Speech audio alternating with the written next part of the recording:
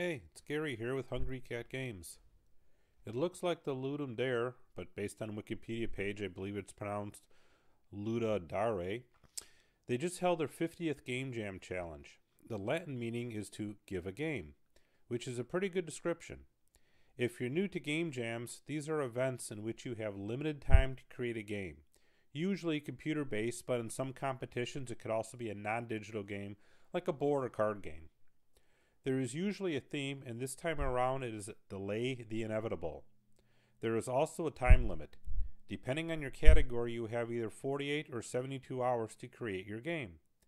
Well, the day job gets in the way, so even though I'm in the 72-hour category, I only had about 42 hours to work with.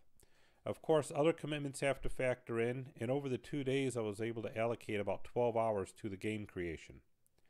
This was a solo effort with all coding, graphics, and sound done by myself. For a few months now, I've been tossing around an idea that I heard on a podcast. The concept was some type of game, essentially involving rocks, papers, and scissors.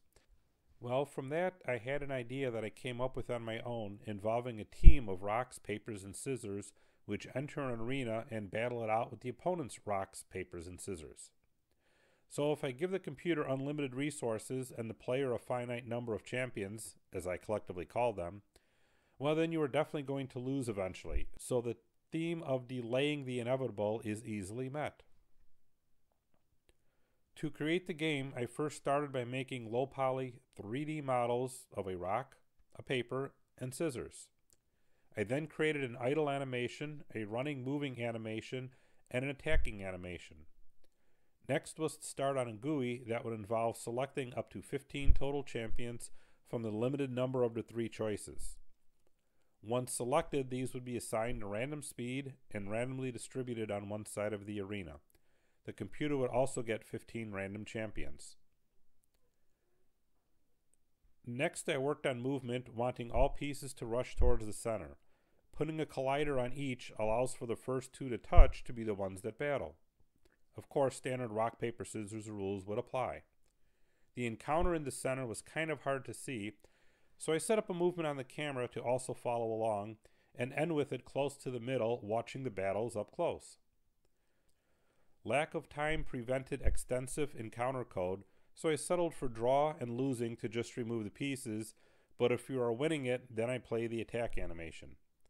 There's a few issues where one piece could actually take out multiple opponent pieces, which technically is a bug, but it works both ways, so I left it in for now.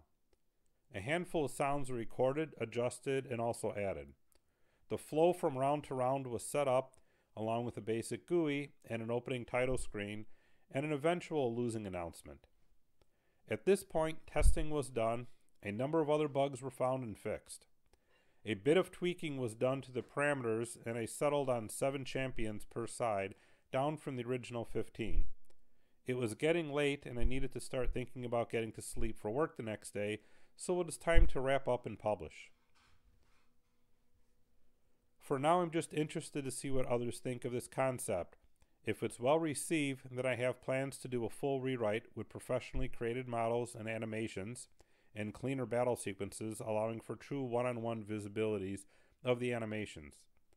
The bigger picture involves allowing for online battles where it's player versus player, and of course taking it to mobile platforms.